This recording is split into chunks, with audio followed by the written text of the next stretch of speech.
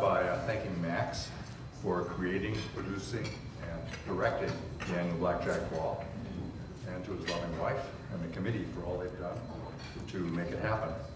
And of course to the Verona Casino for subsidizing the event. This is the 21st Blackjack Ball, a special one for all of us. When I sat down for the first time at a blackjack table back in 1958, I could never have envisioned that almost 60 years later, I'd be standing here in this room with all of you tonight. I didn't know anything about blackjack or casinos, or gambling, or much of the mathematics of probability in gambling. I was a new PhD in mathematics, and I was there on a cheap vacation to case roulette wheels, because I've been thinking about the physics of roulette wheels, and I was convinced that I could develop a machine that would predict where the ball would fall. Not exactly, but fairly accurately. And that was an exciting idea to me, because mathematicians had studied gambling games for hundreds of years. They had developed probability theory in the course of all this. And they'd proven that most of the gambling systems that people tried could never work. They couldn't do anything to change the edge. So I thought this would be great news if I could develop a scheme for doing just that. Well, I thought I could build a wearable computer and it would do the work for me. And the reason I was playing blackjack was simply to get a little experience betting in a casino, because I knew nothing about them. I'd never played, never handled money, didn't know anything about the atmosphere. And just before I left, somebody in the math department at UCLA told me about an article in a statistics journal. And that article supposedly would let you play with only a minus 0.62% disadvantage. So I said, well, this is a cheap way to get some experience. And that's how I happened to be at the blackjack tables way back. Well, after about 40 minutes, I got the idea for card counting. And I went back to UCLA and started thinking about it and seeing how I would work it out. And then when I moved from UCLA to MIT, I used math and MIT's IBM 704 computer. That was a day when good computers were first coming online. And I didn't know anything about them, so I taught myself something called Fortran and learned how to program it. Well, I worked all this out, and then I announced it at a meeting of the American Math Society.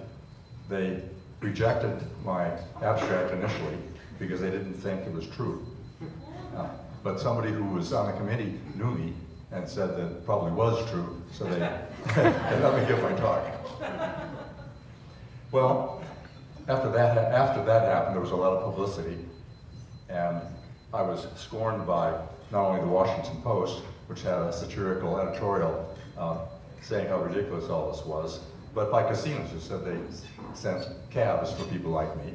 And I know they also would have said they would send cabs for people like you too, but I don't think any of you ever had a cab sent to pick you up. Well, maybe some of the smart comp people have worked that out.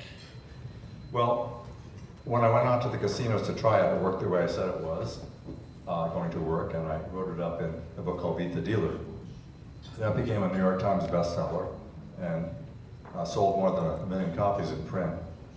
And to me, the most satisfying payoff wasn't the money or the publicity. It was the fact that I affected a very large number of lives unintentionally by writing that book and publishing it. I realized that I dropped a pebble in the water.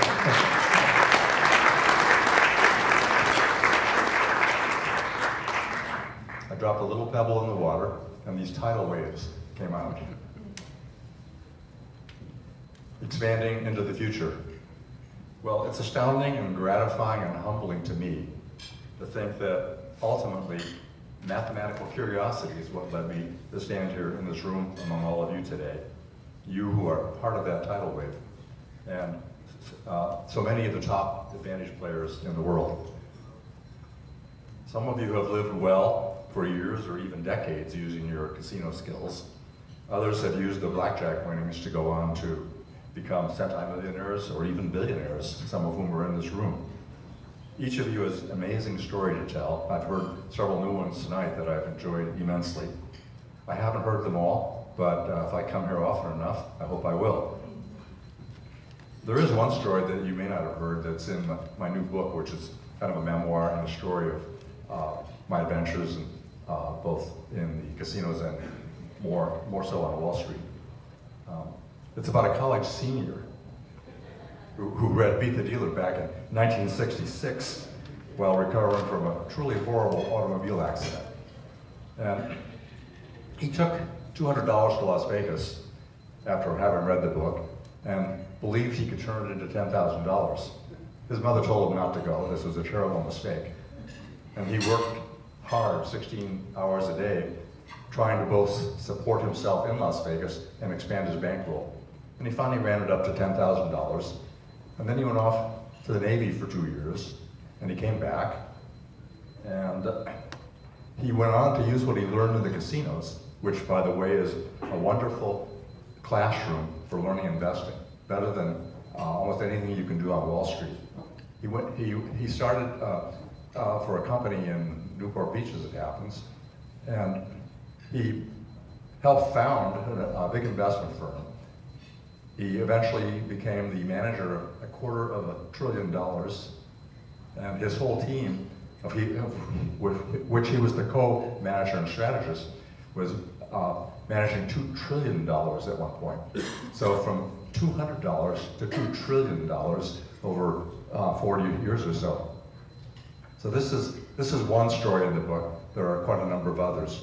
And I hope that you enjoy reading my book, and I hope that you enjoy it as much as I've enjoyed hearing your stories. And I want to say you're a truly fantastic group of people, and I enjoy seeing you every time I come. Thank you very much.